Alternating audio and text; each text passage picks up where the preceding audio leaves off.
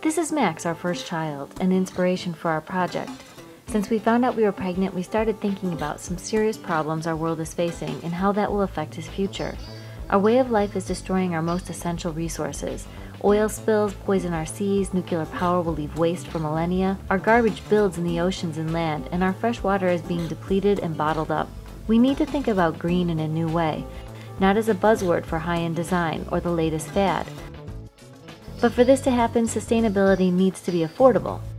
We decided to use what we know, architecture and development, and set out to find a new way of looking at how a home functions. These designs began our new company, Max Living and Design, with a focus on finding an affordable, sustainable way of life through design and construction. After months of research and design, we developed MESH, Modular Ecologically Sustainable Habitat, meaning a home that provides for itself, or in other words, needs no infrastructure.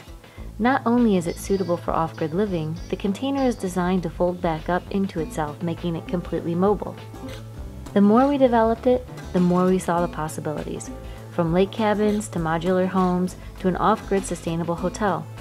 So we took a leap of faith and started buying all the elements needed to put this concept together.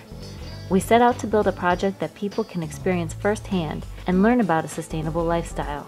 Our journey began in a steel shop in Chicago where we recycled a 20-foot shipping container into the structure for our home. From there, we put the container on a trailer and brought it to some farmland in Lake Geneva, our home base for what we call the Mesh Lab.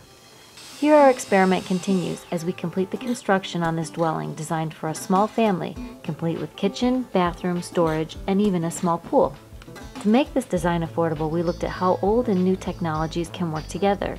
In the developing world, sustainable practices are already necessary for daily survival, so why not use these proven methods, like slow sand filters from Latin America for water purification to biodigesters in India that provide fuel for cooking with waste and food scraps.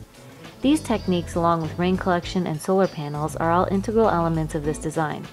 One of the biggest goals for this project is to have it collect and recycle as much water as it uses.